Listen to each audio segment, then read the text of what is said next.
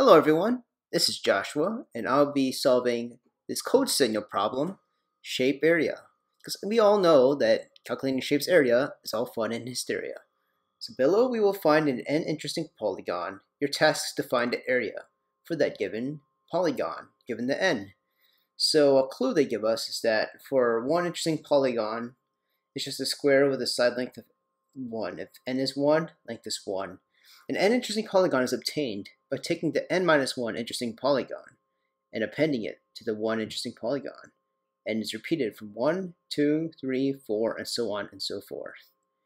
Now, before I solve this problem, you both can try to solve this problem, which I will link at the description below. Well, actually, let's hope that they keep the link here because sometimes they change up the problems. Anyways, I'm going to be solving this with Python 3. Let's see. Anyways, so the first thing I would do is I would try to take I would like to know what is this area of, just to take a sample from n equals 1 to n equals 4. Let's find out what is that. What is the area for those polygons? So for n equals 1, it's 1. N equals 2. You can see it's 5.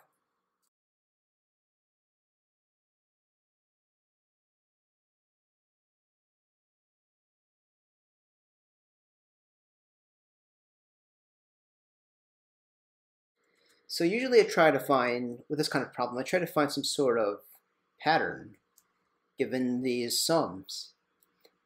I think another interesting clue that we can account is that is there really a pattern that I could derive a formula based on the fact that whatever n interesting polygon we're trying to calculate the area for, it takes into account the n-1 area of that shape. So let's think here. If it were 0, it's going to be really 0 plus 1. Now to make this even, I'm just going to keep it nice, easy, and tabbed. For this one, we know that it's going to be 1, as we can see from n equals 1 right here. The remainder would be 4. Now if I repeat this,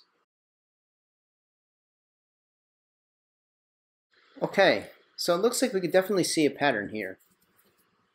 These look like squares of n-1, and this also looks squares of the current n.